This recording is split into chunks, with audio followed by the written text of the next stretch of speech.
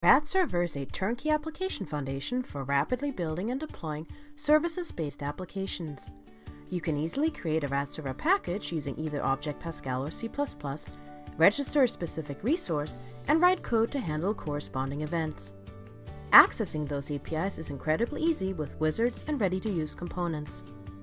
With multi-tenancy support in 10.2, a single RAD Server instance with a single RAD Server database connection can now support multiple isolated tenants. Each tenant has a unique set of RAD Server resources, including users, groups, installations, edge modules, and other data. In a retail store chain scenario, each store with its employees and goods is a tenant implementation. Managers can add new store items, delete them, and edit the details of the existing ones, while cashiers can only view the information about the existing goods.